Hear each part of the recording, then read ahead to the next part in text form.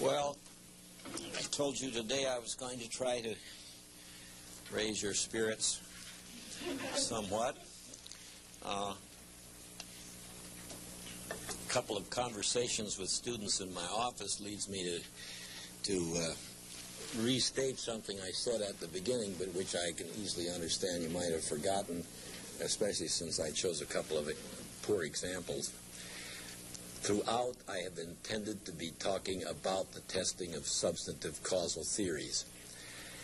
And if you were an industrial psychologist or a counselor or a clinician, you should not conclude that we are in such terrible shape as regards technology.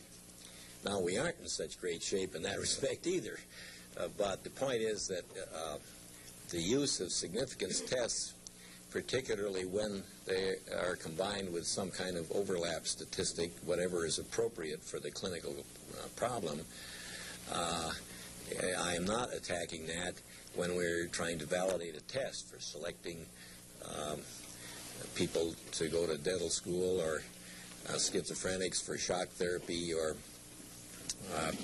officers to go to Army Command Staff School or something of that sort.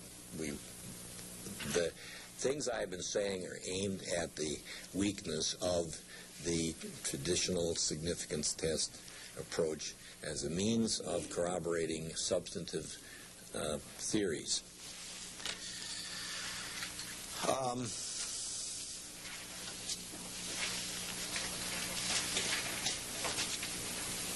All right, some suggestions about ways that we might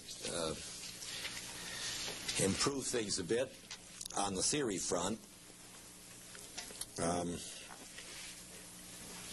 First, addressed to investigators. One should try to, in doing an experiment involving correlational interactions, or in doing a straight correlational study, one should try to have some rationale for the expected size of a correlation or a difference based upon one's theory. I don't maintain that that's always possible. I do say that we don't work at that quite as hard as we could or should. At the very least, one should ask the following question. If I got a difference only of size so-and-so, to what extent would I view that as strongly corroborating my substantive theory? And if the answer is, well, not very much, at least it may be consistent with it, as we say, but I really wouldn't get an awful lot of mileage from a difference of such and such a size in the particular domain that we're working in. Secondly, despite it being a two-edged sword, I would say that we should try to follow Cohen's advice. In fact, I would even boost it a little bit and say you should try to figure out from your pilot study how many degrees of freedom you need to get a power of 0.9 for the size of difference that you're concerned with, for a difference that you would consider, if you got it, would be a strong corroborator of your theory. Thirdly, as was pointed out by somebody in class last time, if you take Campbell and Fisk's classic paper seriously, you would make an effort at least to put into your data matrix a few variables that you do not want to be highly correlated with whatever it is you're studying, and such that they're good candidates to be nuisance covariance things, and so that you are putting your interpretation at risk by plugging into the design things that you do not want to be correlated.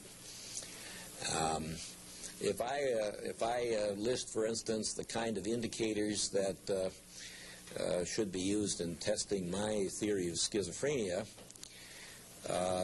had we got the grant, which we didn't, I would, I put as much emphasis, although I didn't convince Will Grove to stick it all in the grant, but maybe that's a good thing. I put as much emphasis on the things that indicators, candidate indicators shouldn't discriminate as the things that they should. If you want to test a neurological theory of schizophrenia, a theory of my type, you do not want an indicator in there to be, for instance, a correlate of clinical status. You don't want it to discriminate the catatonics from the hebephrenics. You don't want it to discriminate the deteriorated schizos from the early blooming ones. You don't want it to discriminate those that have primarily the positive symptoms from those that have almost nothing along those lines, but mainly the so-called negative symptoms. And that goes against what a lot of people do in researching this, because they're interested in the psychodynamics of schizophrenia, which I am too, contrary to rumor. I can buy 90% of what's in from Reichman or Arietti's book. All I have to do is change the references to the specific etiology, and I can buy almost all the rest. Almost all the rest. I've just been rereading Arietti. I think it's a great book, terrific book. He's just wrong about Mother Did It. But if I fix that up, I can go along with almost all the other connections. And the content as he characterizes it is very rich and certainly accords with my experience as a psychotherapist. But you need, I can list as many things I don't want an indicator to discriminate if I'm studying a neurological dominant gene theory of schizophrenia as I can things that I do want it to be. Literally, there are as many I don't want. And then finally, I want a pilot study reported fully or the main study to be replicated. And people don't usually do that. And whether you should insist that the individual researcher should replicate his own thing with another batch of cases is perhaps a little strong, but I think that would be a move in the right direction. Now, as to editors, referees, and journal policies, I would put a great emphasis upon the desirability of replication. And if the results are fairly marginal, I would tend to put pressure on authors to replicate themselves with a second sample. On reporting results, I'm a fanatic on the tables, as must have been apparent several sessions back. I'm really a little batty on that subject. When I was your age, it was customary to put the damn means and sigmas in the tables, almost always. And a journal like Patterson's would not accept a paper that didn't put them in. He would just tell the author, you have to tell the reader what the mean and standard deviation is. It has now become customary, due to people's being hypnotized by Fisherian statistics, that they don't tell you the mean and the sigma. More often than not, they don't tell you the variability. And frequently they don't tell you the mean, and they give you this T or F over on the right-hand side. They don't give you a p-value either. They tell you whether it's significant or not. 1 star, 2 stars, 3 stars, or NS. All of which I consider scandalous form of scientific reporting. It should be left up to you, the reader, to decide how impressed you are with this F of so-and-so. In fact, my preference is not even to state significance. Get rid of this damn asterisk stuff and just state the P. State the P. Let me decide whether I'm impressed with a P of 0.8 or a P of 0.2. But the Fisherians really brainwashed us in that respect. When I took the Ed Psych statistics course from Paul Moreau Johnson, who was a smart man and well-trained and everything, but he had this rigid thing. He'd say, before you do any experiment, you realize that you have 3 alternatives: to accept the hypothesis, to reject the hypothesis, or to remain in doubt. That meant 0.1 or 0.5 or in between. And I remember as a graduate student was thinking, now come on, 05, 07, what the hell? It really is unsanitary. So I favor going back to the habit of reporting all of the stuff that the reader might want. And I also favor stating something about overlap and giving some indication as to distribution shape. They don't even tell you whether things are skew or not. Have you noticed? It could, and in psychopathology, they're almost always skew. There's practically nothing we measure in the area of mental illness in which both the normals and the patients have a symmetrical curve. Schizophrenics are always A, more variable than normals, and B, skew, and frequently platykurtic. And nothing is ever linear.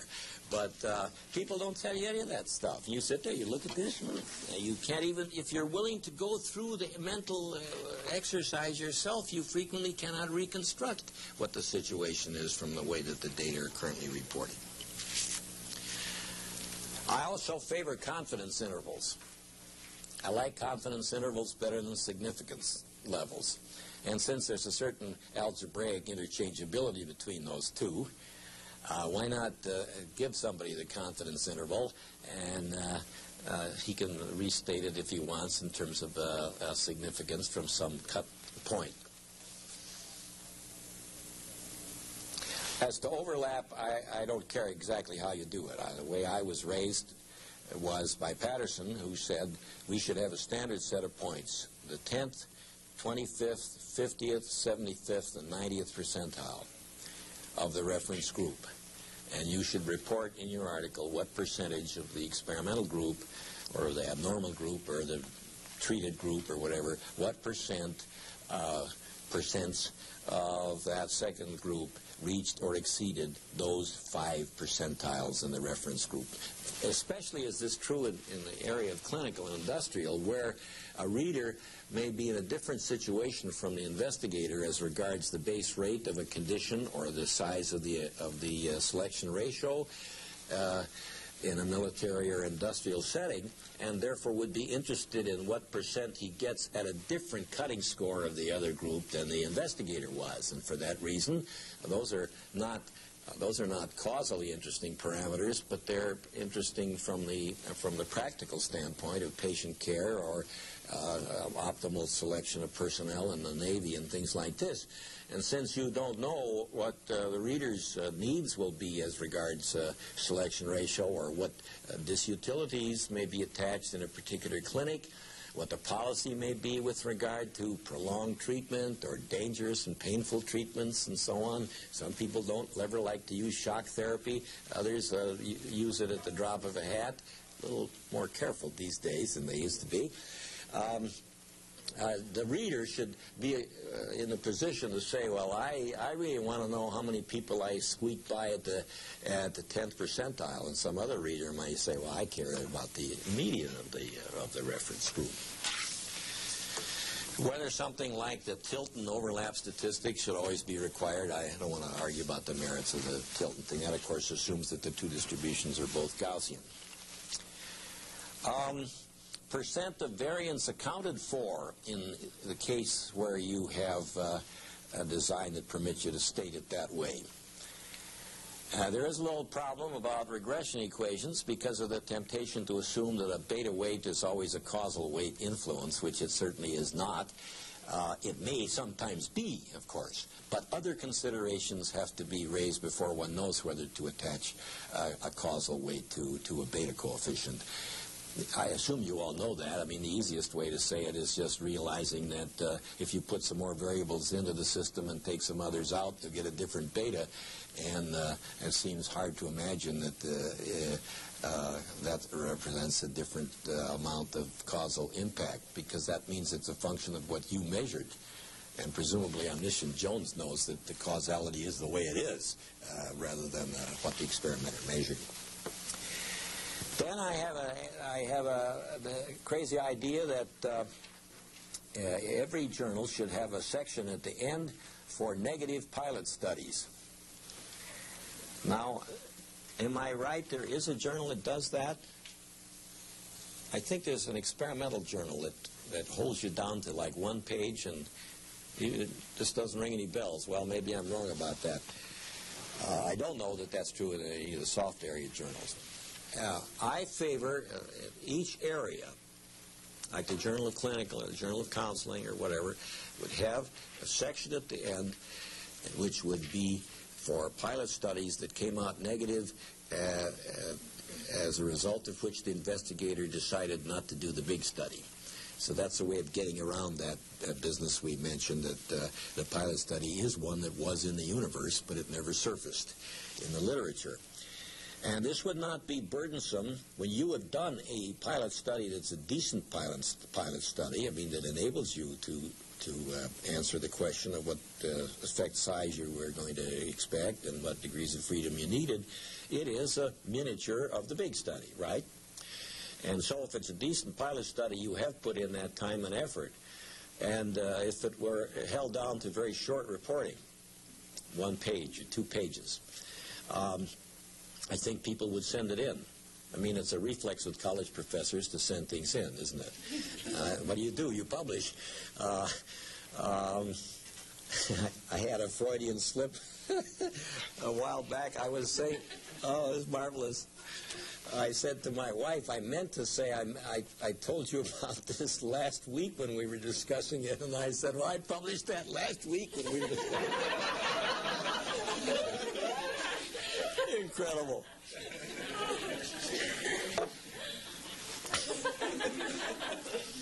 Well, the point is, if somebody's taken the time and effort to do the study, and then you know that instead of just dropping in the wastebasket and saying, well, that's one that didn't get me anywhere, now I'll do something else, if it's a very short paper, you've analyzed it. It's not that you didn't do the statistics, you didn't find out that it wouldn't work without doing them. So all you need is to sit down with your pencil paper, your dictating machine, and write a 2-page thing. And that goes in your track record and down in the tablets of jade in the dean's office and so on.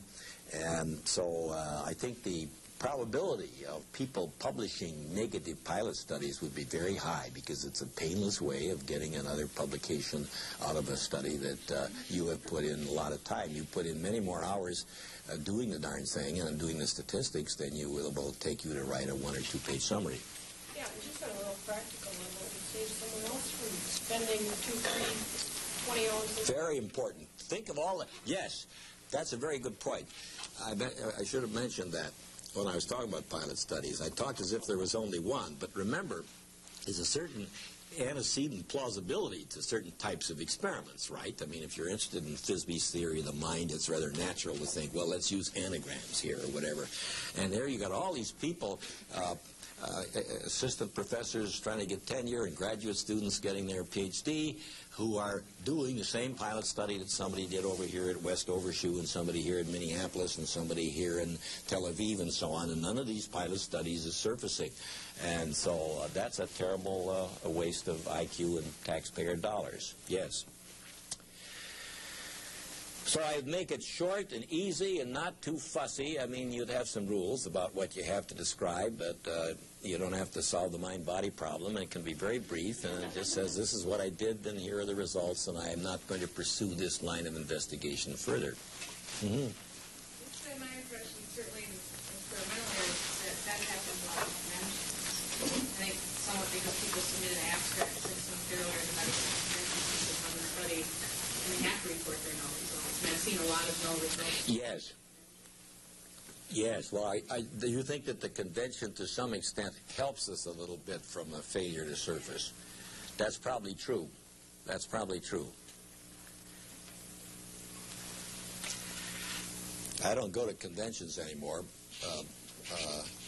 partly because I can't follow the account. I don't know about you. Even when I was younger, I had trouble with that. I mean, somebody got 12 minutes to tell you about this thing and show you these tables and click, click, click, click, click, click like that. I can't track it. I used to think I had some defect in this regard, and I started asking other people, oh, of course not. It's a hell of a way to communicate. Yeah, you can't find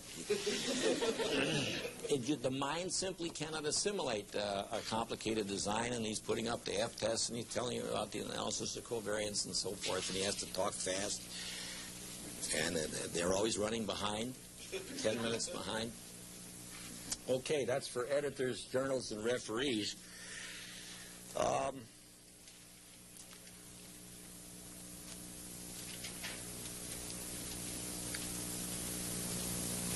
I don't know why this is different. It's the same subject.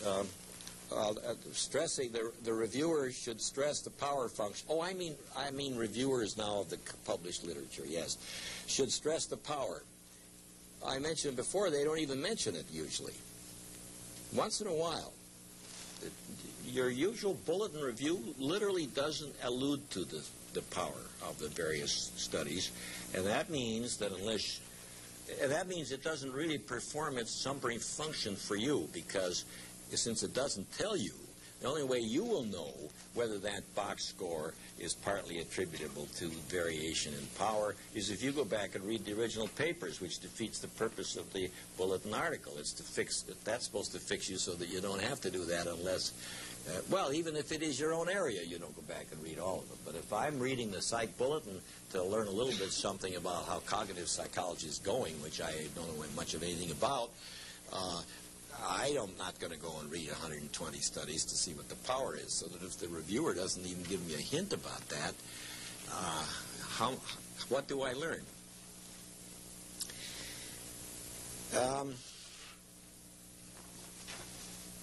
There should be, in reviews, some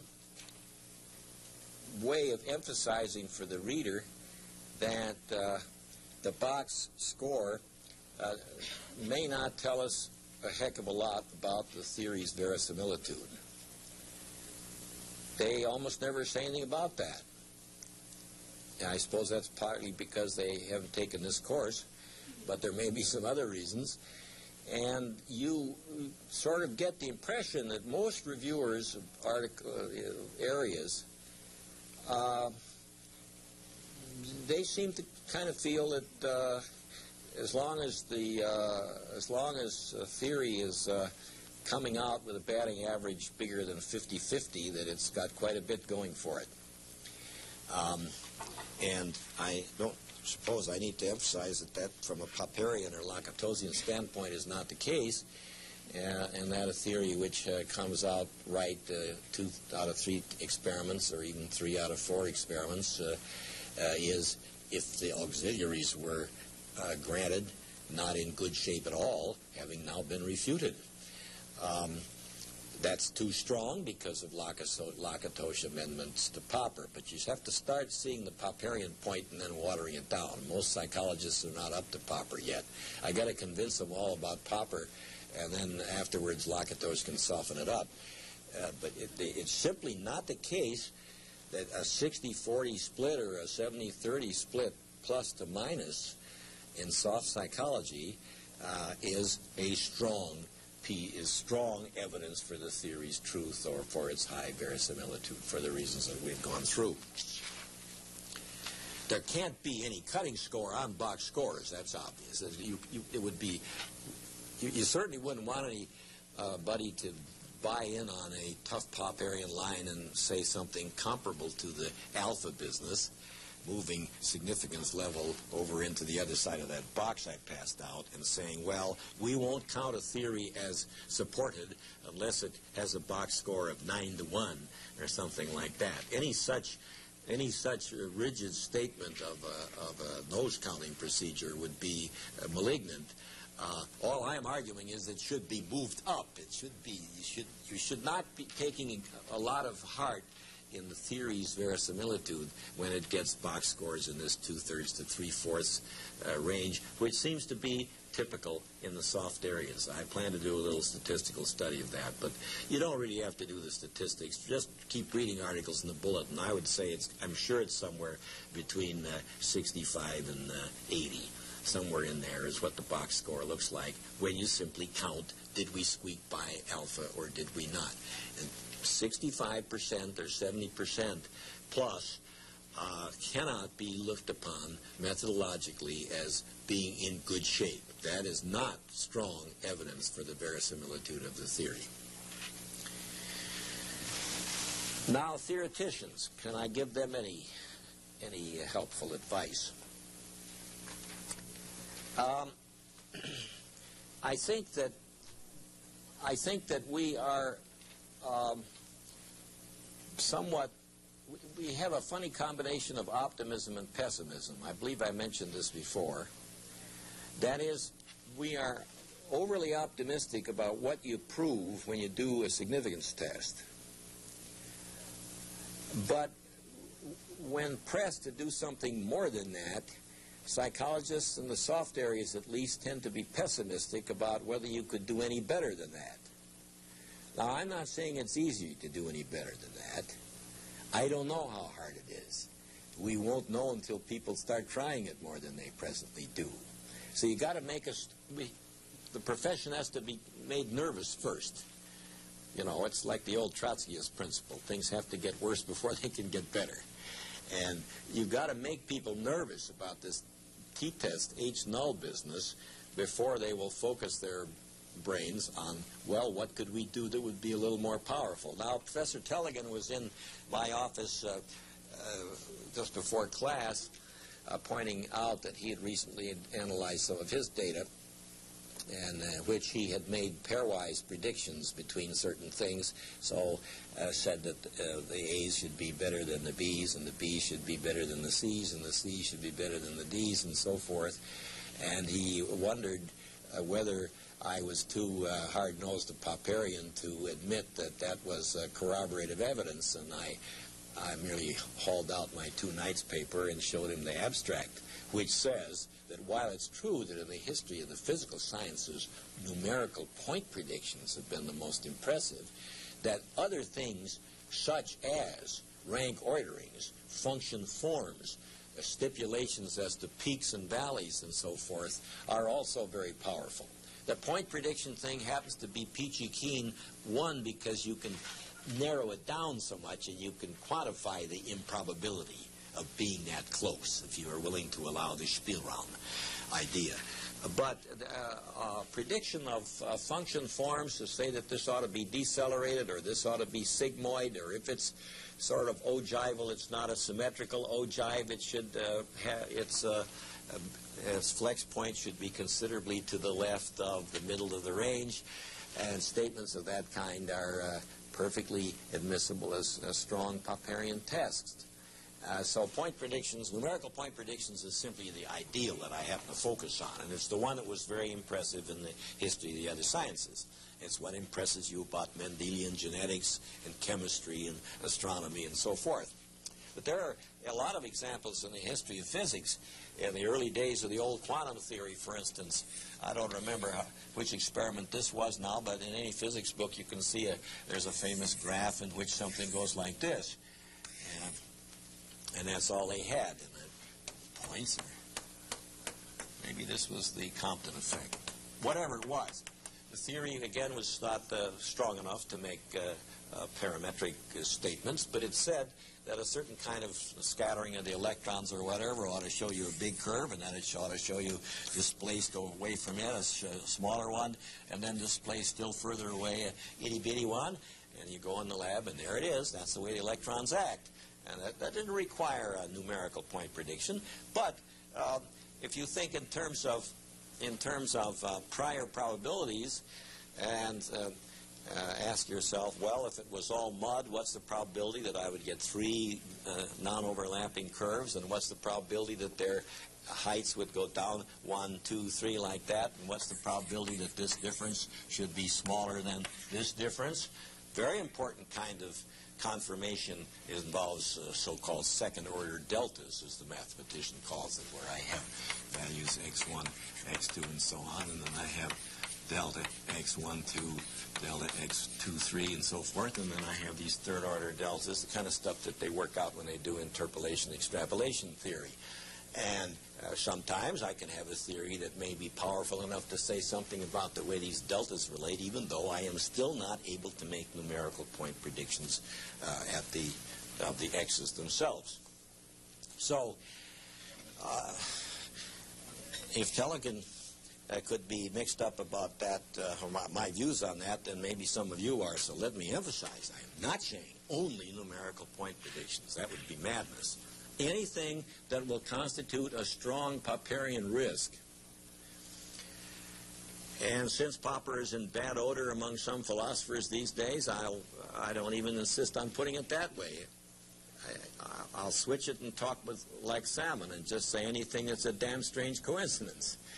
So we don't even talk about risk. If you don't like the idea of risk because that implies falsification and the theories are all false anyway, all right, we won't do it that way. We'll just say anything that gives you a damn strange coincidence. And that doesn't have to be numerical point values, although those are the peachy keen ones, like the Avogadro's number example.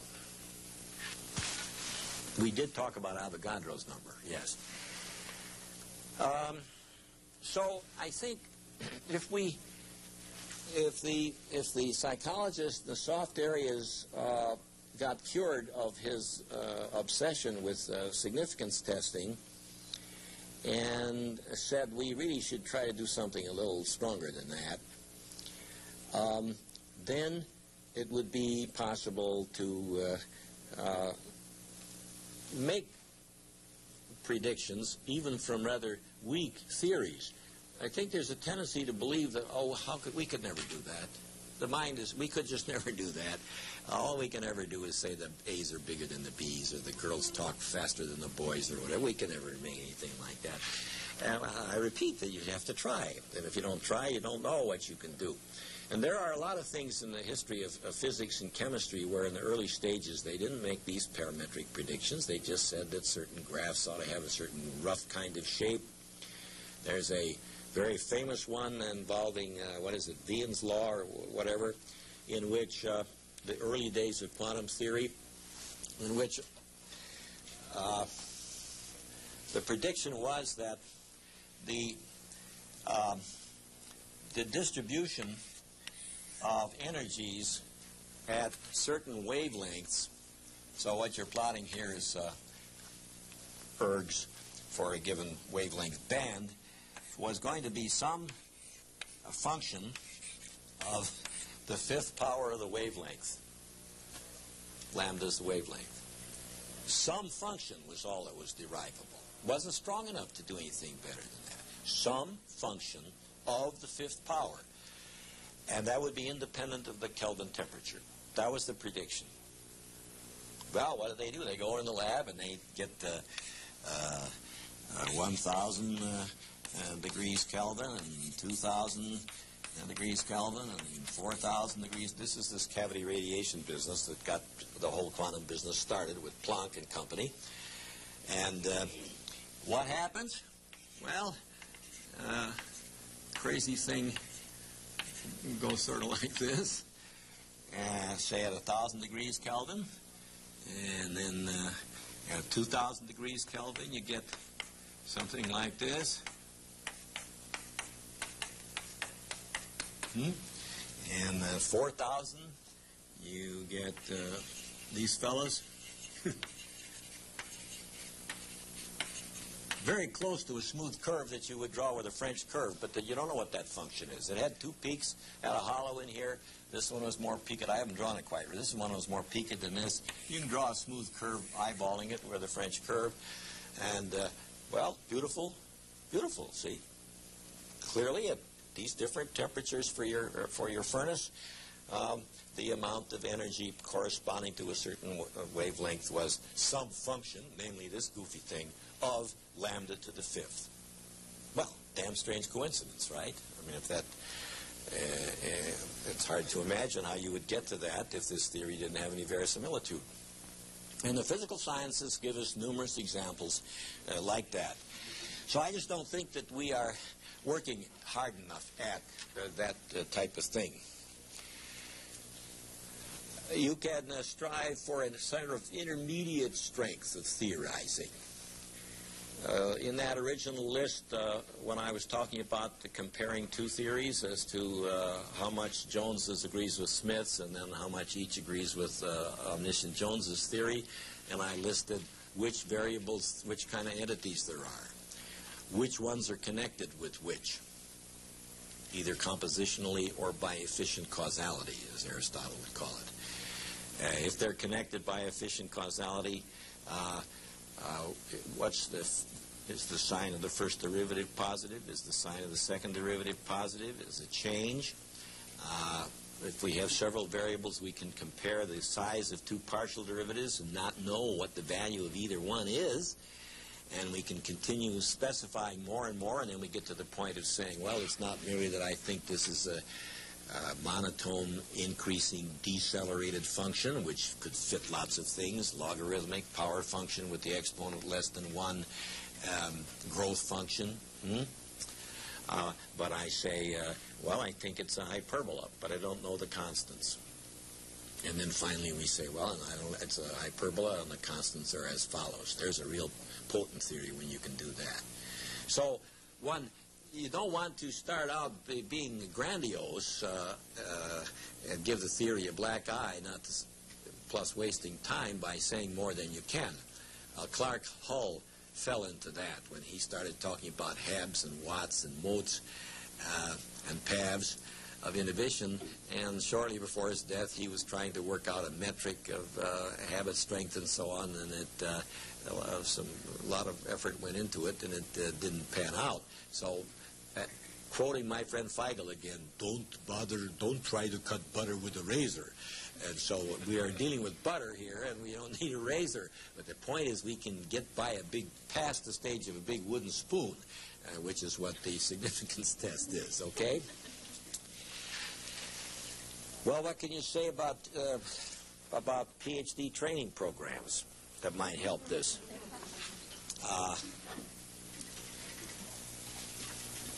I have some thoughts on that which are not very well received by some of my colleagues.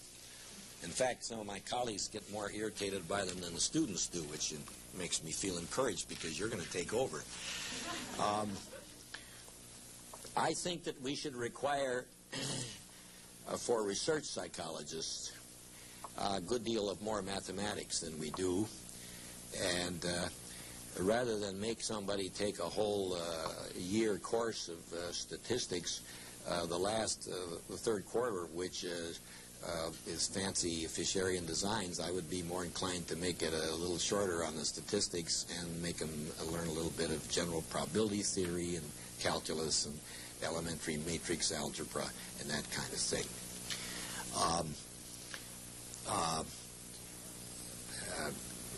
This is partly because of my feeling that, and I use the word feeling here deliberately, feeling that a person who doesn't know a little bit of elementary mathematics is sort of uneducated. I mean, it's like not recognizing some passages out of Beethoven or Hamlet's soliloquy and not to know what a derivative is. But that's just a personal bias of mine about culture.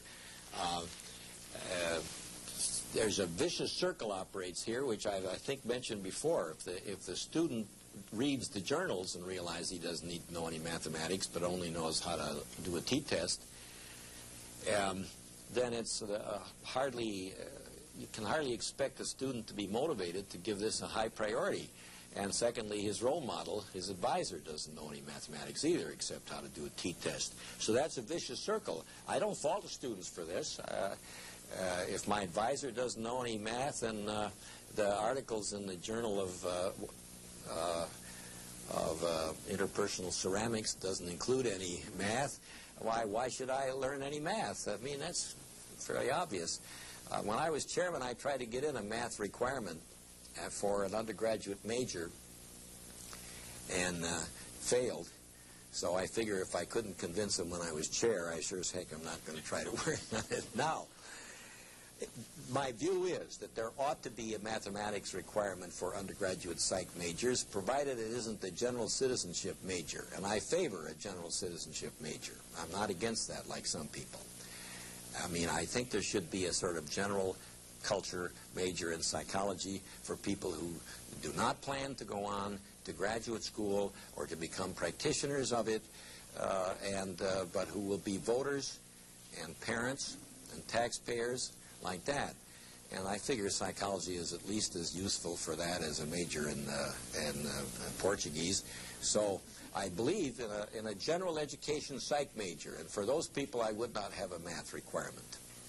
I would plug in a little biology for them, but I would not require a math requirement. But for people who said I'm going on to get a PhD in psychology, then I would insist that they have some sort of math requirement, whether it's taught in the department or in the math department. It used to be hard to get any mathematics because you had to take, in calculus, you had to take 10 credits.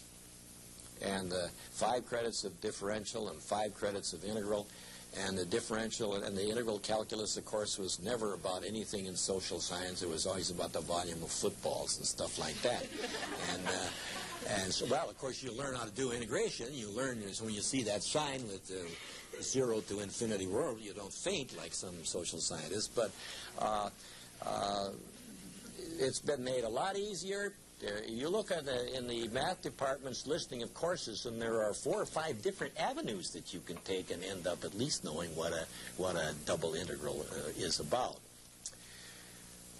Well, that's a special attitude of mine that I have, after all these years, become mellow and decided that it's impossible to persuade people, and so the heck with it. Secondly, I would think it would be nice if psychology students could read a little bit about the classic experiments in the other great sciences, and especially read the derivation chains that go into these experiments. It is not necessary for you to be a hotshot in physics and know a lot of math to read, say, Millikan's little book on the electron. And it's still around. It's Dover Publications. And if you don't want to fight through all the argument about, what is it, Stokes' equation, with this drop going through here, and what's the approximation to the viscosity, blah, blah, blah, you can skip that, except the point about reading some of those classic things is to give you some idea what a really powerful science looks like, especially the relationship between the mathematics and the interpretative text. And I've run into psychologists who have never taken a single science, other science, biological or physical, or math since high school. And they seem to be quite mal-educated. That is, they've never taken at the college level chemistry or physics or astronomy or geology or calculus, maybe botany they took. I just feel that I really believe that you are somewhat disadvantaged if you're going to do theory, and wonder about how we can make psychological theory more scientifically respectable if you don't have any model of what a really powerful scientific theory is like. What does it look like? How do they get from A to B to C? When they have an approximation, how do they do that? What happens if they can't solve the math? That'll relax you, actually, that part of it. I mean, if you read almost any derivation in a physics book, it'll say, oh, yeah, this formalism here becomes intractable, and so we instead express this as an infinite series, and we dropped all the terms past the fourth because those derivatives are small. It's just routine. All we say, we'll assume that these particles are round, although they're not quite round, and we're going to assume that the viscosity varies with the blah, blah, blah. And that should make you feel better about psychology. I mean, these people do it all the time. They do it all the time. Very, very free about that. But they're always concerned about the range of error that they will tolerate when they make those idealizations. So when they drop some terms out of an expansion of some function, they ask, well, it converges now. Do we know how big a black eye are we going to get if we ignore all the terms past the second power? And they can put bounds on that. And then maybe in the derivation they keep doing that, so that you will find on page 3 that he has said, now this could be off by 0.13 because we have carried through the following error as an upper bound due to the approximation to Fisby's constant, and now it's popped up here. And that gives you the realization that you don't always have to be doing things that are accurate to the 9th decimal place, and that in the other sciences, idealizations of the concepts and approximations in the mathematics are very widely found. I mean, they're not universal, but damn near universal. I would be nervous if the only other science that a psych major took for this propaganda purpose was physics. I really think that we have overdone that everything has to look like physics. And there are a lot of other very respectable enterprises that don't read like physics. I mean, there are categorical sciences, and there are qualitative laws around, and the three broad kinds of scientific theories, I don't know if I mentioned that before, did I? Three different kinds of scientific theories: functional dynamic theories, compositional theories, and developmental theories. And some of the compositional and developmental ones are certainly very respectable. You wouldn't spit on the theory of evolution because it doesn't look like physics. You might have some complaints about it for other reasons, as I do, but you wouldn't spit on it because it doesn't look like Kepler or classical mechanics. And a lot of what you learn in chemistry is compositional, of course. What is something made out of? Biological sciences, in many respects, have quite different properties, explanatorily, and of the kind of math that's appropriate from a course in thermodynamics or electricity. So it would trouble me if the only model science, so to speak, that the psychology student looked at was physics, because he would get a misconception that the only good sciences are the ones that read F equals ma or like Maxwell's equations. Whether it's useful to read the history of science, I do not know. I myself have found it extremely useful in my own thinking about things like schizophrenia and behavior genetics and learning theory, but I am aware that that happens to be a avocational thing with me, and so I'm not going to argue that the perspective given by studying the history of science is necessarily valuable. I think it's been helpful to me, is all I'll say.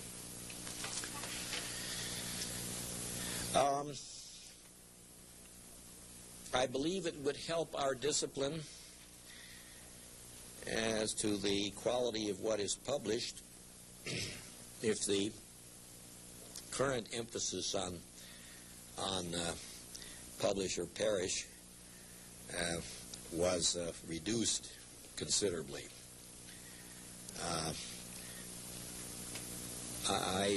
I have talked a little about this before, and Dave Licken normally he tells me makes a fiery oration on it when he comes in this class.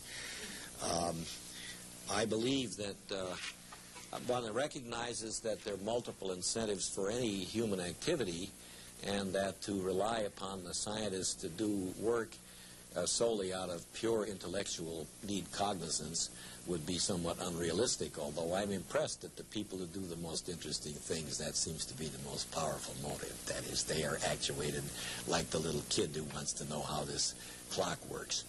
And I think that the people who are mainly oriented towards getting a prize or to helping mankind are not the ones that do the most interesting things.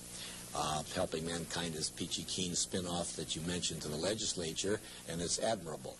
But I don't think that the social worker's set of passions tends to predominate in highly productive scientists. And there is some hard data on that, as I'm sure you're aware. Some of the internal properties of the strong even tell us about that. And Ann Rowe's study of distinguished scientists tells us about that. In Aerosmith, he's trying to help mankind. In reality, he's trying to get the Nobel Prize or make full professor or beat out Jones. Now, I'm not objecting to that mix of motives. I agree with David Hume that reason is the slave of the passions, and he didn't mean that in the sense of a rationalization. However, I really believe, and a lot of people are agreeing with me these days, that today there's something about the academic culture that has become almost sick as regards length of publications. One of the main forms it takes now is 37 authors in a single paper, and it turns out that all Joe Blow ever had to do with it was to say yup. And it's really become absurd. And the pressure when you're hiring a fresh-baked PhD is to look at how many publications that person had, and he hasn't even finished his thesis yet. When I see somebody with 20 pre-PhD publications, in fact, I tend to get a little suspicious. I mean, how good can they be, after all? But I really think that it's bad for people's mental health that there's a lot of needless ulcers in the academy. And it is also bad for the taxpayer because in the social sciences, a very large part of it is no good. I was always sympathetic, although ambivalent, about old Proxmire with his golden fleece. What irritated me about him was that he thought that he knew enough to decide when something deserved it, which he damn well didn't.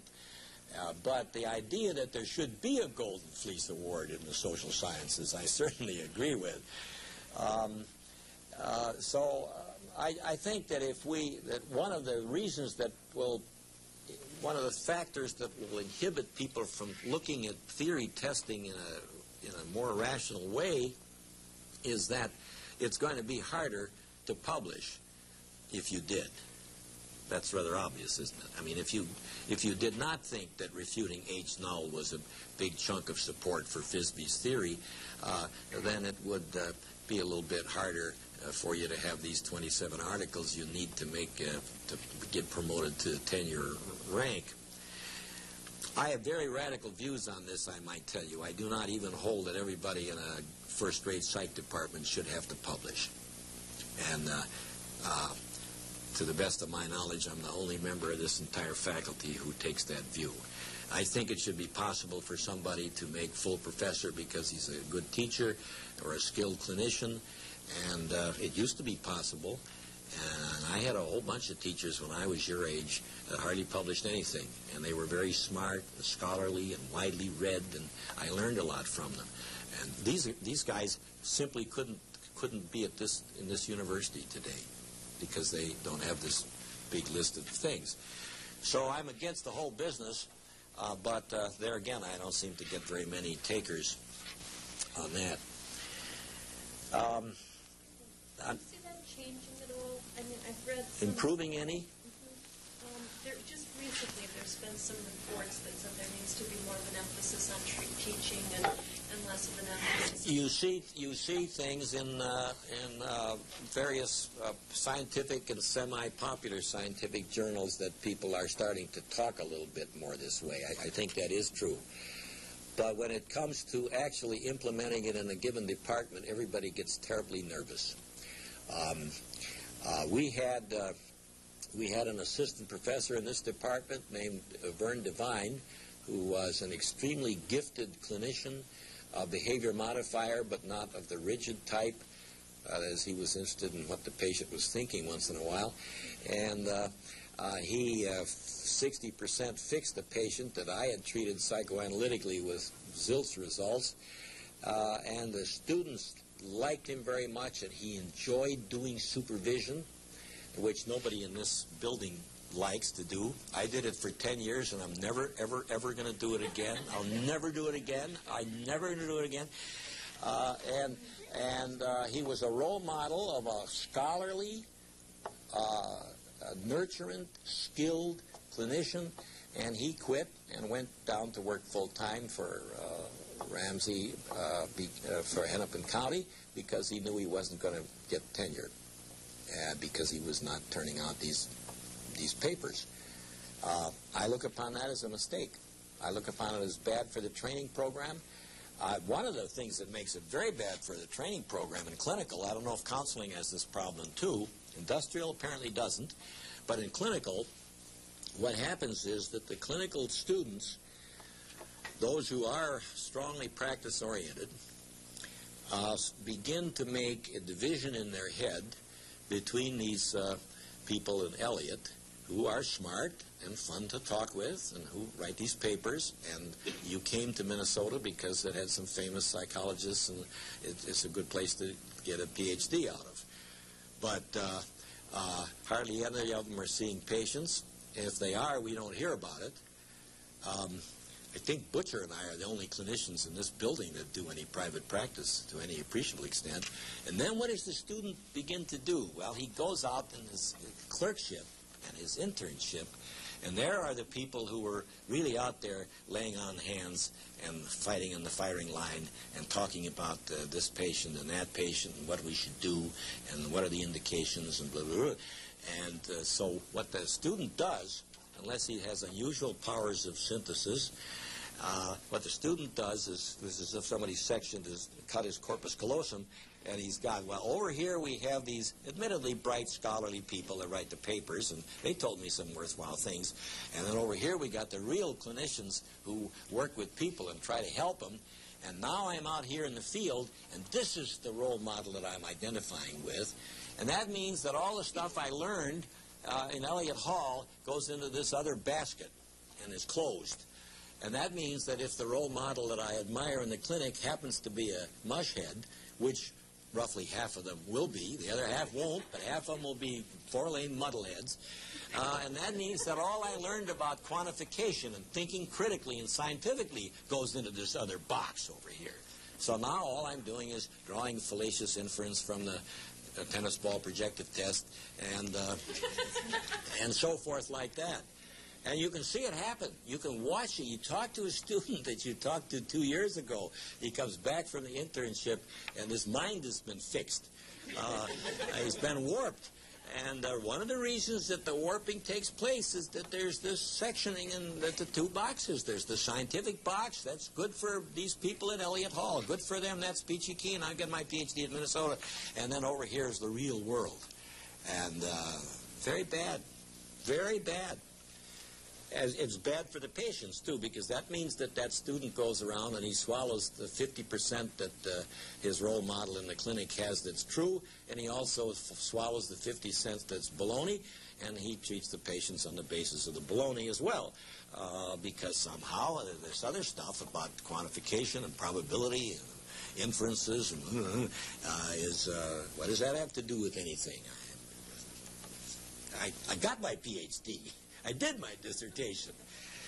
Yes, well, there may be some improvement. One of the things that has led the scientific community, and I'm not just talking about social science now, but medical science, to be worried about this pressure is the surfacing of fraud, which now nobody knows whether it's just that it's surfacing more or that there is more fraud being committed. I don't believe anybody has any way to answer that question, whether there's some corruption of the scientific superego that has occurred, that the culture is going down the tube, glug, glug, glug, as regards ethics, and that scientific ethics goes down the tube just like every other kind. And maybe it's harder to get by with it in science, but you can do it. You can fake data, or you can steal your students' ideas, and so on. Well, I have a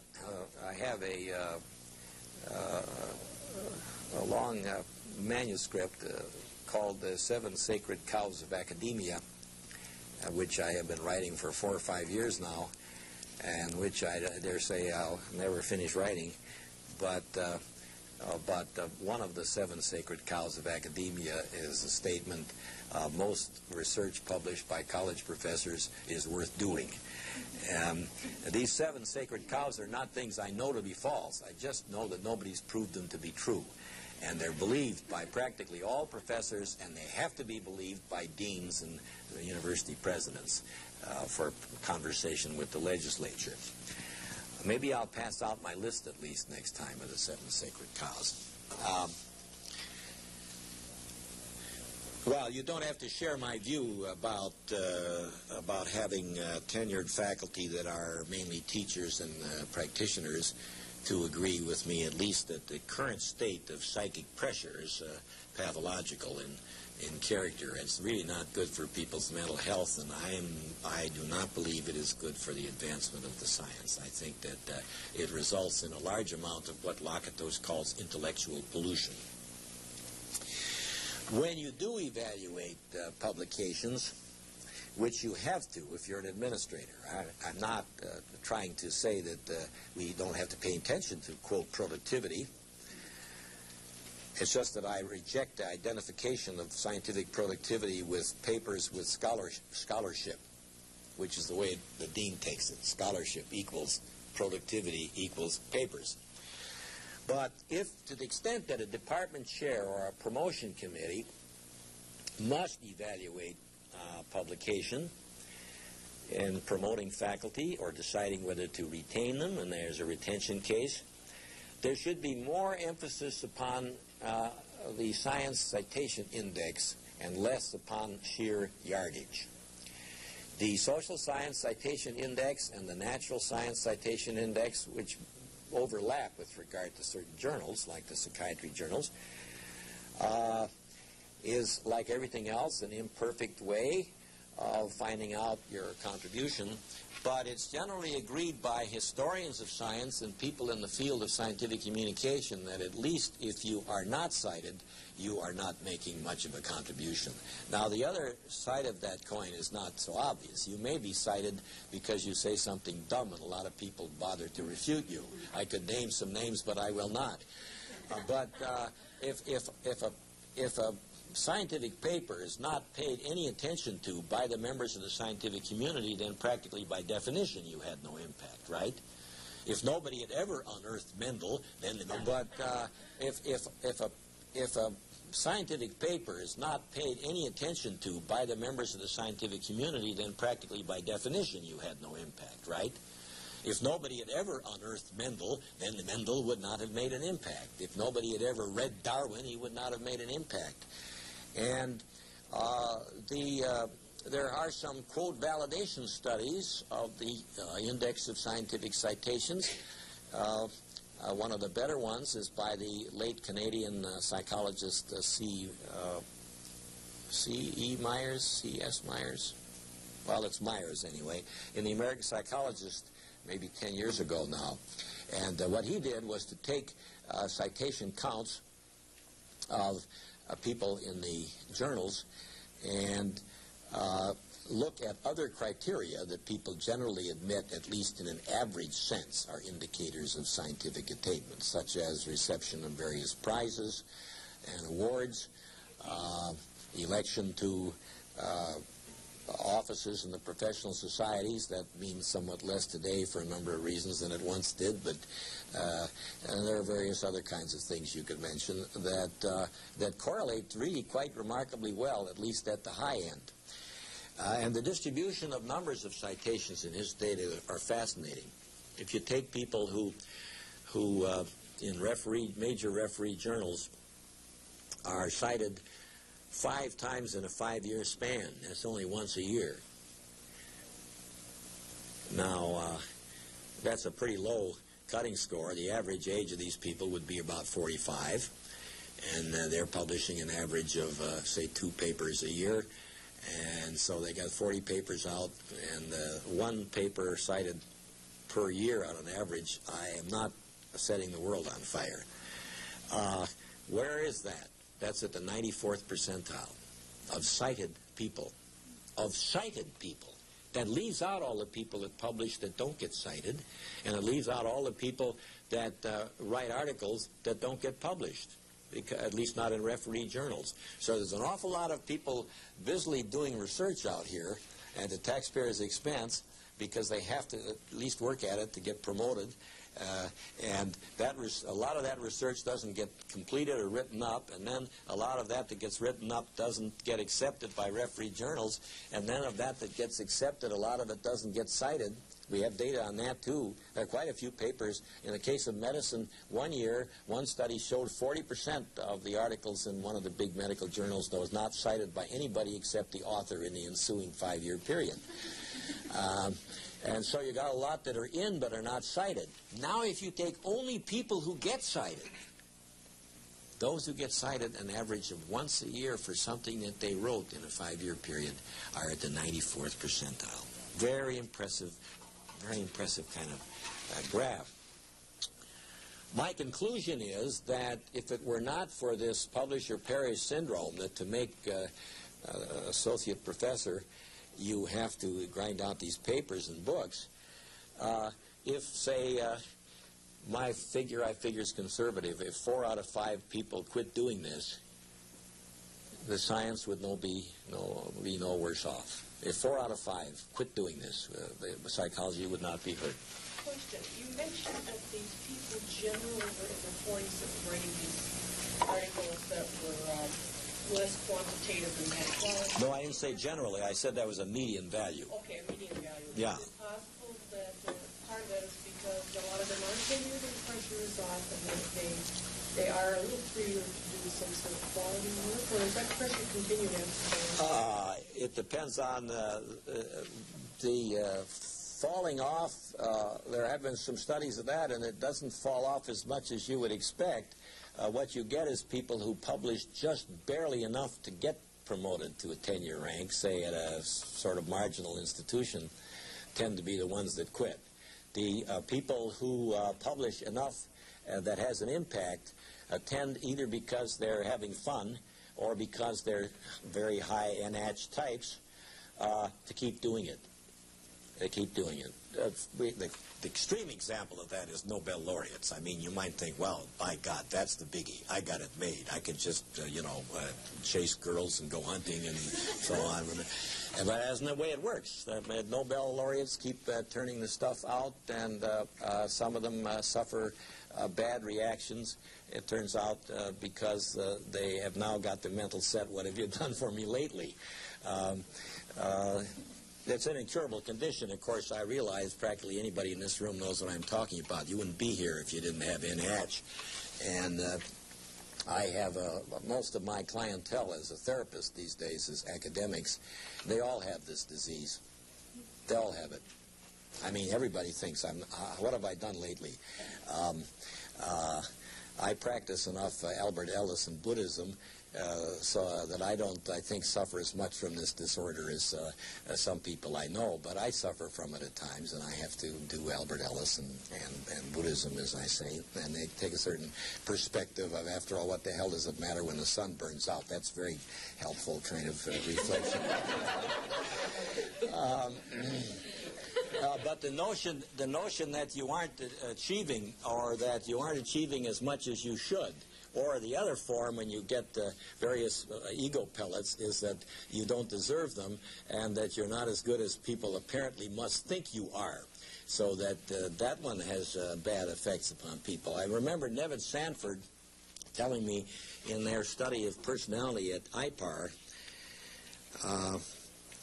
that they got a bunch of really distinguished people to serve as subjects in their research at IPAR, top flight brain surgeons around San Francisco area, and distinguished chemists and poets and composers, and not all scientists, in other words. And part of the procedure was a short semi-psychoanalytic procedure, since Nevin Sanford is an analyst. And so they would put this brain surgeon on the couch. And mind you, these people had volunteered merely as subjects. They were not coming in manifestly for any kind of help with their neurosis. Of course, maybe some of them cooperated for that reason. But they were high achiever, high visible people in the community without at least manifest diagnosable mental disorders. And Sanford told me once at an APA meeting, he said, Paul, I could hardly believe it. I wondered is there something funny about this sample? Because they were all, except for one or two successful psychopaths, they were all talking the same way.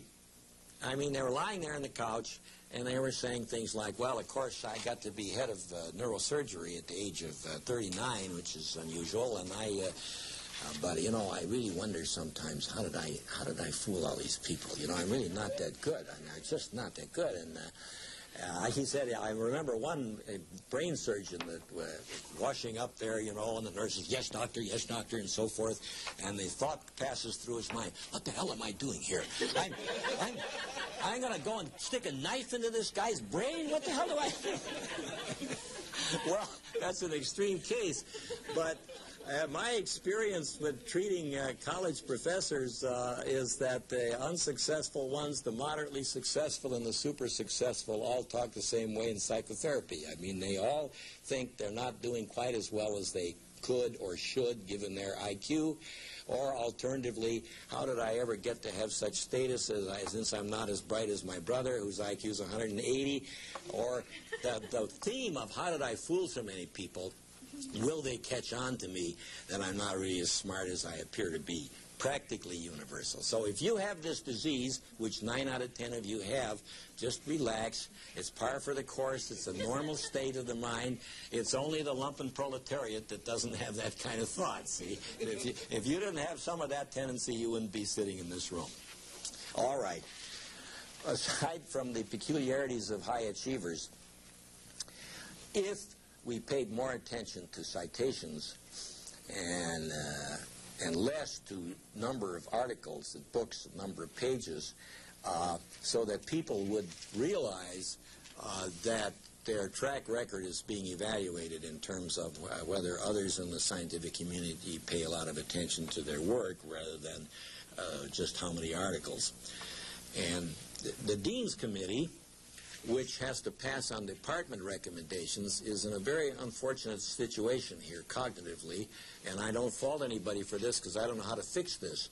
But when you're evaluating, say, somebody in the psychology department, then the psychology faculty in the committee have to leave the room, which is understandable. They're presumably in there pitching for their boy or girl. Well, then who else in the room is now competent to assess the stuff, see? Well, maybe an economist thinks that the statistics is not quite good in his article or whatever. And because of this oddity that the Dean's Committee throws out the only people who know enough to know, it degenerates into a number of papers or books count. Even though you were told at the beginning when you serve on that, I've served on that committee, you were told that you're not supposed to do that, but you do. And I have heard people say, yes, I know he wrote an article last year, but it was only 3 pages long. Literally, I heard that said.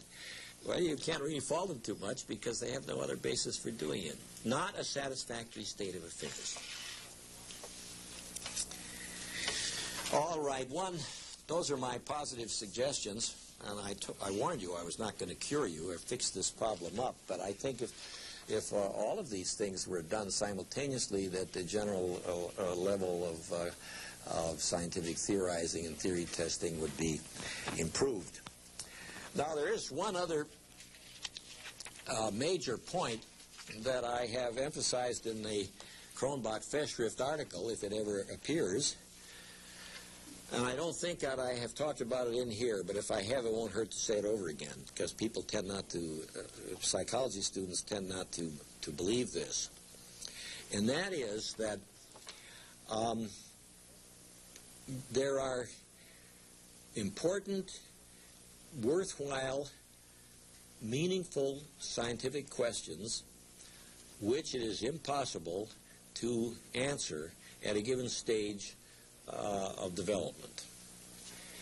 And it's a little strange to think that psychologists tend to assume the contrary about their enterprise when people in the more advanced sciences take this for granted. There's no controversy about this in astronomy or physics or chemistry.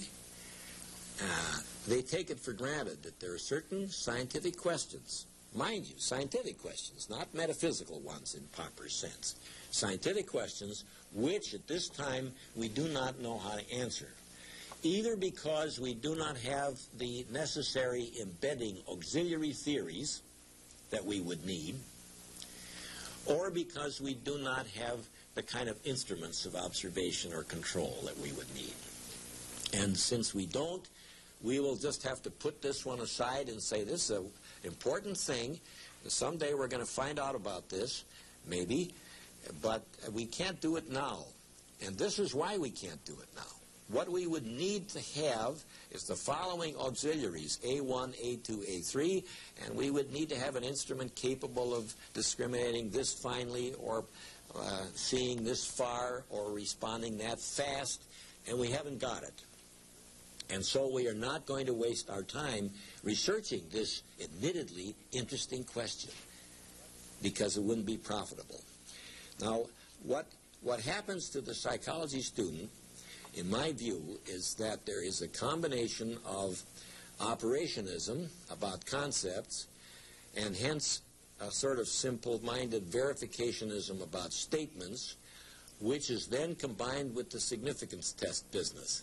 And so the psych student tends to think that if he's asking something sensible at all, not just a muddled, goofy question or a metaphysical one, but a meaningful empirical question, then since he was taught you define your terms operationally, and that means that your theoretical statements can be verified. And then there's unfortunately this problem of individual differences, which gives rise to sampling error problems. But the statistics, of course, told him how to do that. And consequently, if this is a meaningful question, it must be answerable at this time, which is frequently false. Which means that you ought to put some of the interesting questions aside and work on some that may be somewhat less interesting, but that would contribute to the auxiliaries that you will need to deal with the more interesting ones. Now, that's not just peculiar to psychology. It's just that we're in worse shape than some other people in other fields. I give you just one example. Well, I'll give you two. The chemical constitution of the stars, Auguste Comte, the founder of sociology, said we could never know. He was also the founder of positivism.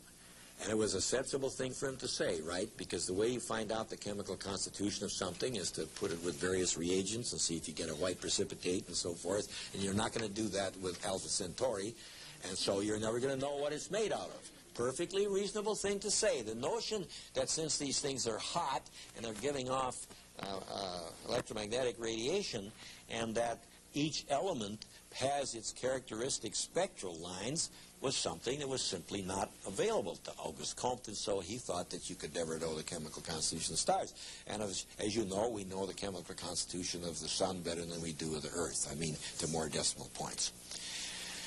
If you take a recent breakthrough, what many people consider the most significant breakthrough in, let's say, the last half of this century, unless there's another one, the Crick and Watson thing. Suppose that somebody had been clever enough to concoct the idea of the DNA code in 1930, let's say.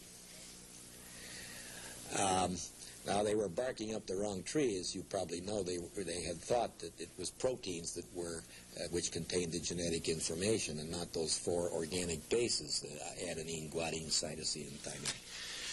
But suppose some genius had concocted this, and had said, well, it's a double helix, and the backbone of it is this phosphate radical hooked to this 5-sugar ribose, and you take out an oxygen in a certain place, and you got 2-deoxyribose, and then that's the skeleton, and then the crossbars, so to speak, are adenine and guanine and like so.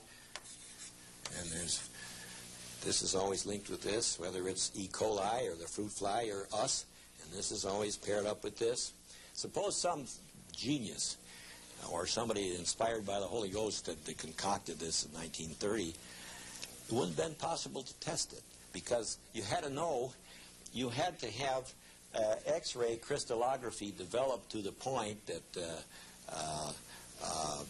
Wilkins and Franklin could make these pictures, which they knew enough about by then. When I look at them, I don't get much out of them, but if you're an X-ray crystallographic expert, you can see that this could only be made if you had this kind of an arrangement.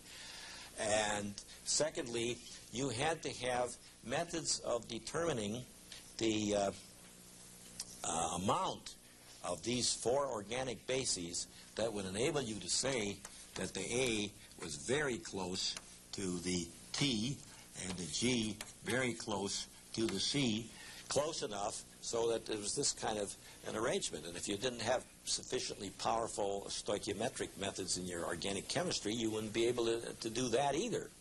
And if you didn't know enough about quantum theory of the chemical bond so that you could talk about the energies, this thing had to be hooked together strongly enough so it wouldn't fall apart all the time, but weakly enough so it was able to come apart when you're replicating. And that involves knowing a lot of things about the organic chemistry of these four things. And they didn't know that in 1930.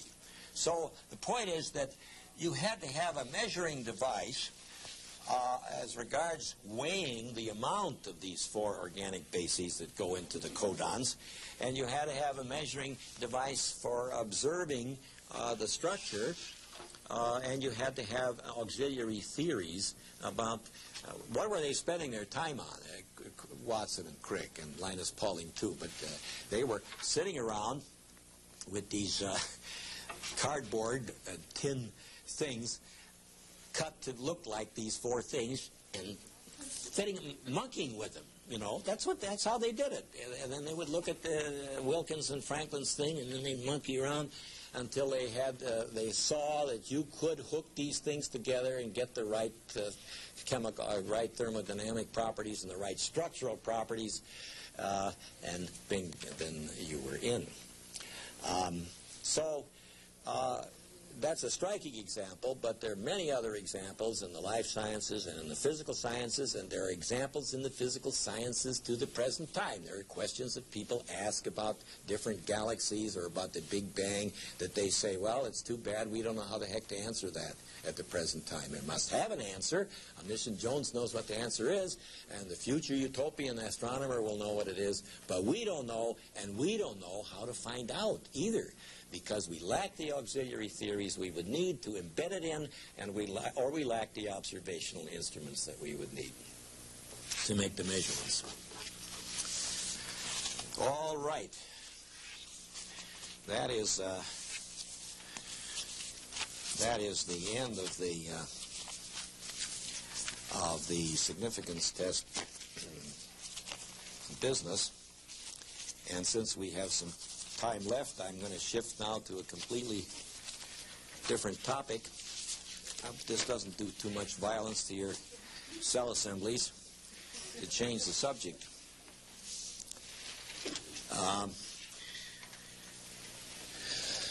I've had some conflict because we have only 2 sessions left after today, although I will be back in the latter part of the next quarter.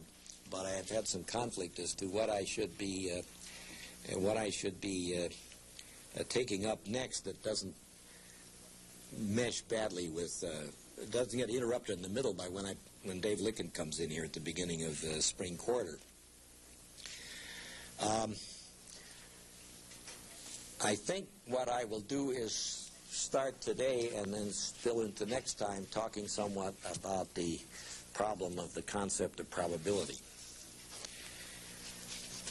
This is a matter of great interest to philosophers of science as well as statisticians. Statisticians don't always agonize over the question, what is the concept? Some of them have, but usually it's statisticians that have a strong philosophical bent. But philosophers of science and logicians have had to worry about the probability concept. And in the social sciences, it has a special importance because of the fact that so many of the relationships that we study are stochastic rather than nomological in character, and probably are going to remain so. It would be optimistic to think that psychology is going to get fixed up so that the relationships between X and Y and Z are going to be, say, like the laws of classical mechanics or something of that sort. In some domains that can happen, but in a lot of areas, and in the soft areas particularly, you can assume that we will be permanently stuck with probabilistic kinds of connections between some things and other things. Now, the first distinction that one must make in talking about probability is the distinction between the epistemic usage of that word and the object language use of it.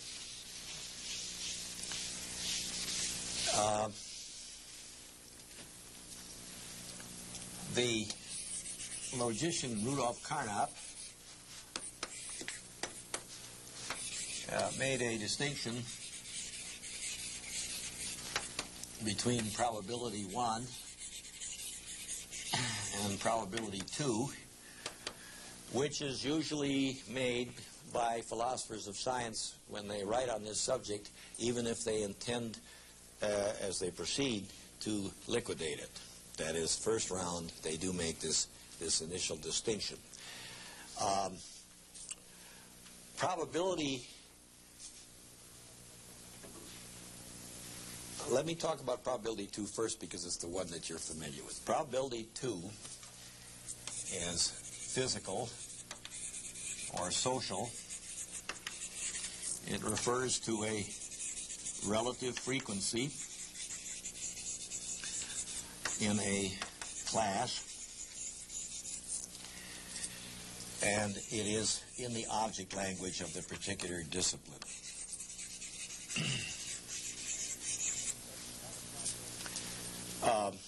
That's the kind of probability that we all learned about in statistics courses. For R.A. Fisher, probability was a relative frequency, and in most statistics book, it's the only kind of probability that's discussed. If we talk about games of chance, we say, well, if you bet on a single number at Vegas, what is your probability of winning? Well, there are 36 numbers, but there's also 0 and double 0 where the house takes your money. So your probability of winning when you bet on, say, 13 on the roulette wheel is only 1 in 38. And since the house pays you on the basis of 35 to 1, it's a losing proposition. Quite fair, since you know that. But in the long run, unless the wheel is biased or the gods are very kind to you, if you spend your entire life playing roulette, you will lose. That notion of the proportion of elements in a given class that have a certain attribute is the basic idea of probability 2. In games of chance, it is usually possible to figure out what it is by just looking at the structure of the apparatus. So that if I tell you we're throwing dice, and two dice, and you want to know what's the probability of snake eyes, a deuce, pair of ones. There are 36 ways that the dice can fall, since each die can come up any one of its 6 sides, and if they're thrown fairly and independently, then your probability of doing that, getting that, is 1 in 36. Your probability of getting a 7 depends upon the different ways you can get a 7. A 6 and a 1, a 1 and a 6, a 4 and a 3, a 3 and a 4, and so on. In the original formulation of the theory of probability by the guys who created it, Pascal and Fermat, fellows writing in what? When were they doing this? About in the 1600s. The whole theory of probability, although there were earlier adumbrations of it, was created to answer questions in games of chance. There was a certain French nobleman who played a very complicated kind of the dice game, and he figured out theoretically what the odds of winning should be, and it didn't agree with the frequency he got. He kept careful track, and so this fellow, the Chevalier Desmarais, writes a letter to his friend Fermat, who was, by the way, a lawyer by profession, and says, what's the matter? I don't get the right answer when I figure this out. And so Fermat writes to Pascal, and between them they create the theory of mathematical probability. With games of chance, it is possible to define it the way you all learned it, in high school, as a ratio of the number of favorable ways to the total number of ways. If there are 5 ways for something to happen, and there are 20 ways altogether, then the probability of it happening is 5/20ths, or that 1/4, 0.25. Of course, in the classical theory as applied to games of chance, you have to use this phrase, equally likely, which subsequent critics pointed out begs the whole question if you're interested in understanding the concept of probability, because equally likely already means that you have some notion of probability. The fact that it begs the question conceptually, of course, doesn't prevent you from solving the problem as far as playing roulette or poker or blackjack or throwing dice is concerned. Because of the fact that in a short run, if I flip an unbiased coin 10 times and I flip it fairly, I don't expect to get exactly 5 heads and 5 tails, although that's the theoretical probability in terms of equally likely ways. And because of the fact that in any specified number of flippings of the coin, it can be off that value, and you can compute the probability that it will be off that value. In order to give a more rigorous definition, you then refer to the value of p, the probability, as being the limit of the favorable cases to all of the cases, as the number increases without limit. And that definition, well, that definition goes back to the middle of the 19th century, but the 2 main names we connect with it since the year 1900 are Richard von Mises and our friend Hans Reichenbach, whose book I have mentioned to you before. The probability, when you have a series of events like flips of a penny, heads, tails, heads, heads, tails, heads, tails, tails, tails, heads, tails, and so forth, the probability is defined as the limit of the proportion of heads to the proportion of heads plus tails as the number of flippings goes on indefinitely. And of course, I'm sure you've all seen graphs of this, and when you took statistics, if somebody is crazy enough to really try it out, like Weldon and sat down and flipped a coin 24,000 times, is always puzzled by what he thought he was doing, because if it didn't come out right, he would conclude that he wasn't throwing it fairly, you know. Well, anyway, if you take a unbiased coin and you flip it in a fair manner, one gets a thing that deviates less and less from this 0.5. There's some interesting theorems about when it once gets off on one side, how long it's going to stay on that side and so forth. That's fascinating stuff. But the point is, in general, it squunges down closer and closer to the 0.5 as time goes on. And, of course, one way of looking at that is that it gets harder and harder for a little tail to wag a great big dog. The von Mises definition involves 2 things. It involved the notion of a collective, and it had to have a certain property, and then it said that if the collective has that property, and the other property it has there, that it does have this limit. The property, I don't want to get into too much of the mathematics of this, but you should know this much about it. The property that defines a collective for von Mises is that if in this infinitely long sequence of flippings, I state some rule for picking out a subset, any rule, provided I don't look at the result of that flip, any other rule is kosher.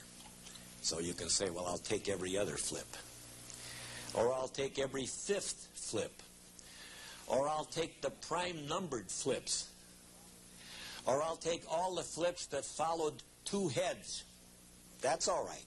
You just can't look at the particular flip you're talking about. You can look at any of the flips that precede it. You can say, well, I'm going to take all of the flips that followed 13 heads, figuring that, by God, now there should be a tail, the old gambler's fallacy, as it's called. Any way of specifying a subset out of this infinite sequence of flips is called a place selection.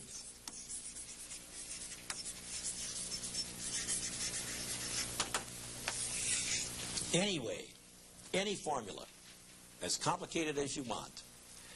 And the definition of a collective that von Mises offered in his famous book was a collective is a sequence such that you get the same limit of subseries defined by all possible place selections. Any rule that you write, I'll take the odd-numbered ones. I'll take the ones that follow two heads and a tail. I'll take the prime-numbered ones. Whatever. I'll take those that correspond to the current date in the calendar. Anything, any basis of selecting the elements, so long as you don't look at the particular element you're picking, is called a place selection. And von Mises' definition of a collective is that it's a sequence such that all possible place selections will give you infinite subsequences that have exactly the same limit of the frequency of heads. Well, it turned out that that was a mathematical contradiction, and it had to be cleaned up. And that gets real hairy, but as I understand it, some people think it was cleaned up by Wald and Copeland, and some people think it was not. This is a limit in a funny way. And normally, as you know, when we say in mathematics that the limit of f of x as, say, x approaches k is L, what we mean is that the difference between L and that limit, between that limit and f of x, gets to be less than some small epsilon, however small you pick epsilon, and stays that way. So to speak, you can force it as close to L as you want by taking x sufficiently close to k. That's what you learned in a beginning calculus course. Well, this isn't true for the von Mises collective. That is, there is no mathematical proof that by taking the number of throws out far enough that the percentage of heads will differ from 5/10 by as small as you please. And as a matter of fact, there's a proof to the contrary. The law of Bernoulli's theorem tells you what's the probability that it will be bigger than any specified amount. So it is not a limit in the sense of the mathematician. And that was one of the complaints that was made against the definition. It is what is sometimes called a stochastic limit. You make the probability that it will deviate by a certain amount from the theoretical value p as small as you want by taking it out far enough. That you can do. So it's not really a limit in the sense of the mathematician, even though the original graph that inspires that way of thinking sure as heck acts as if it were. Well, these considerations are of some interest to the mathematician. My main concern here is to see that this definition that you all learned in beginning statistics, that the probability is a relative frequency, and if you clean it up a little bit, it's the limit of a relative frequency as the series is extended indefinitely, is an object linguistic kind of claim about the proportion of molecules or about how many people of a certain age will die in the next 5 years, insurance company data. That kind of probability, you'll notice, cannot be defined in this Laplacian way you learned in high school about equally likely ways. I mean, the insurance actuary does not compute the different ways that somebody can die and say that they're equally likely. He just says, what's the relative frequency of persons of this race and sex and age and such condition in the physical exam dying in the next 5 years. So some of the most useful kinds of probability really are not definable in terms of this Laplace notion of the ratio of equally likely ways of happening to ways of happening or not happening. These things always lead to a number. You may not know how to determine that number. If you have a very small sample of the collective, then you might not have much faith in it. But if they always, in principle, lead to a number, a relative frequency, or a limit of a relative frequency. And it wouldn't make any sense to say, I think that there's a probability here, but there's no number that corresponds to it. So the main notion, the main notion of probability that we learn in statistics is the relative frequency concept, and it characterizes the objects of the discipline, the events, the molecules, the fruit flies, the people, the schizophrenies, or whatever. There are these objects that have an attribute or not, and then there's a definition of a collection of such objects, and then we ask what's the proportion of the objects in this set that have this particular attribute. So that it intrinsically has a numerical meaning. It has a numerical answer, although sometimes it may be a little hard in practice to come by it. Probability 1 is not an object language concept. It's a metalinguistic concept, and it refers to the relationship between a hypothesis and its evidence.